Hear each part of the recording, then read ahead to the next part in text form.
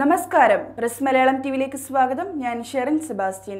കൊല്ലം Mevaram Kavanad bypass റോഡിൽ കല്ലും താഴ്ത്ത് സ്ഥാപിച്ചിട്ടുള്ള ട്രാഫിക് ദിശാ ബോർഡുകൾ വൃക്ഷങ്ങളുടെ ശിഖരങ്ങൾ മൂലം കാണാൻ വയ്യാത്ത അവസ്ഥയിലും കാൽനട യാത്രക്കാർക്ക് റോഡ് മുറിച്ച് കിടക്കുന്നതിനുള്ള സൈൻ ബോർഡ് തലകീഴായി കിടക്കുന്നതും ദീർഘദൂര വാഹന യാത്രക്കാർക്കും കാൽനട യാത്രക്കാർക്കും ഏറെ ബുദ്ധിമുട്ടാകുന്നു.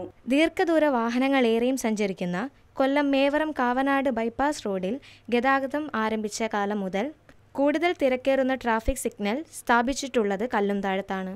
ഈ ഭാഗത്തെ സിഗ്നൽ സമയത്ത് വാഹനങ്ങൾക്ക് കടന്നു പോകുവാനുള്ള സമയക്രമീകരണം വളരെ കുറവായതിനാൽ എപ്പോഴും ഇവിടെ തിരക്കുമാണ്. കാൽനടക്കാർ ഏറെ ബുദ്ധിമുട്ട് അനുഭവിച്ചാണ് റോഡ് മുറിച്ചു കിടക്കുന്നത്. കല്ലും താഴത്ത് സ്ഥാപിച്ചിട്ടുള്ള സൈൻ ബോർഡ് ആകട്ടെ മാസങ്ങളായി തലകീഴായി കിടക്കുകയാണ്.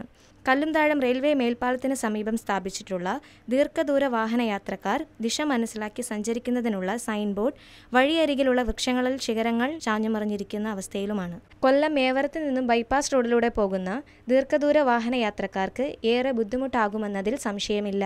ബൈപ്പാസ് റോഡിലെ സൈൻ ബോർഡുകൾ ശരിയായ രീതിയിൽ റോഡ് സേഫ്റ്റി ഉദ്യോഗസ്ഥൻ വേണ്ടുന്ന പരിഹാരം കാണണമെന്ന് നാട്ടുകാർ ആവശ്യപ്പെടുന്നു. ന്യൂസ് ഡെസ്ക്, കൊല്ലം.